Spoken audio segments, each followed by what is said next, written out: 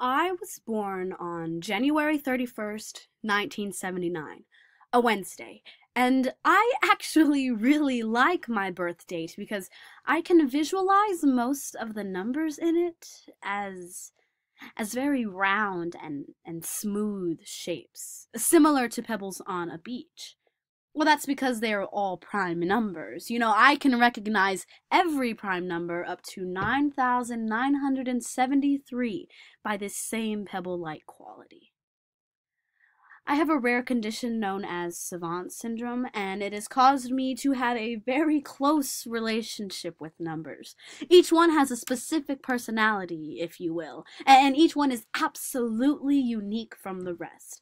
I mean, one, for example, one is this bright flash of light, like someone shining a flashlight onto my face, and while four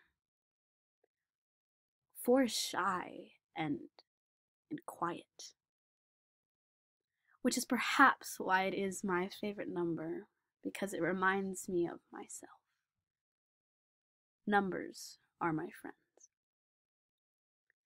Think of the most intelligent person you know. What makes you think of them as a genius?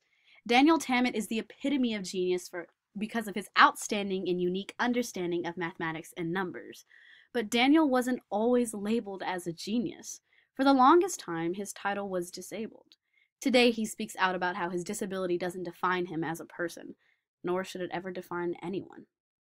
Born on a Blue Day by Daniel Tammet.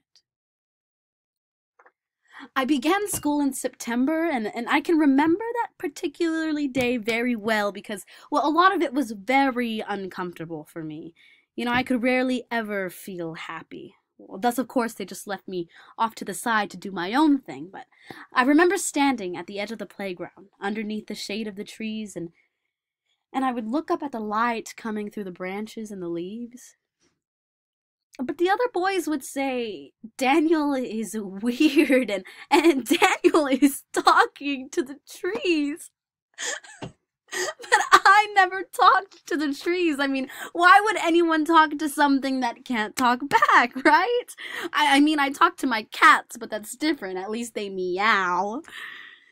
But a lot of time I felt like I just didn't fit in anywhere. And it was like I was born into the wrong world, and most of the time I just wanted to vanish. And I would spend hours just looking up at the ceiling, wondering what the hell it was like to have a friend. I really had to get used to the feeling of loneliness, and I guess as a way to make up for my lack of friends, I began creating my own. My favorite was a very tall woman named Anne. We would walk around the playground talking about numbers and books and life and death and everything, and I just felt so close to her because finally, this was a single person that I could say or do anything with, and she wouldn't dislike me.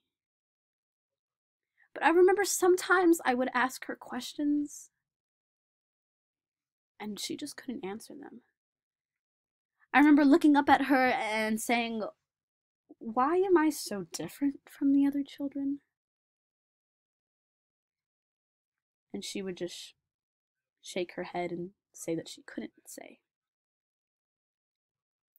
A man named Kim, he taught me that friendship is this delicate and gradual process that mustn't be rushed or seized upon, rather allowed and encouraged. And Kim Peek is a miracle, okay? When he was born, doctors told his parents that he would never walk or speak, and today he has read more than 9,000 books and memorized all of their content.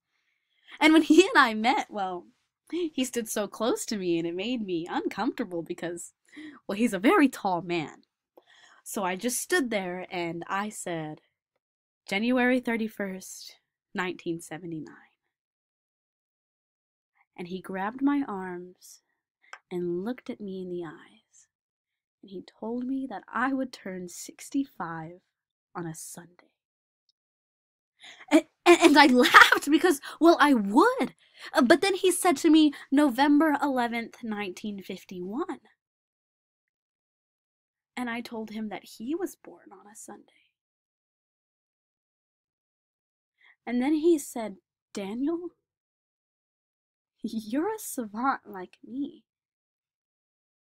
And he said, Daniel, you do not have to be disabled to be different. Because everybody is different. And I wish someone would have told me that sooner. Because meeting him was the happiest moment of my entire life. January 31st, 1979. That was a Wednesday, and I know it was a Wednesday because the date is blue in my mind. And just like the number 9, Wednesdays are always blue.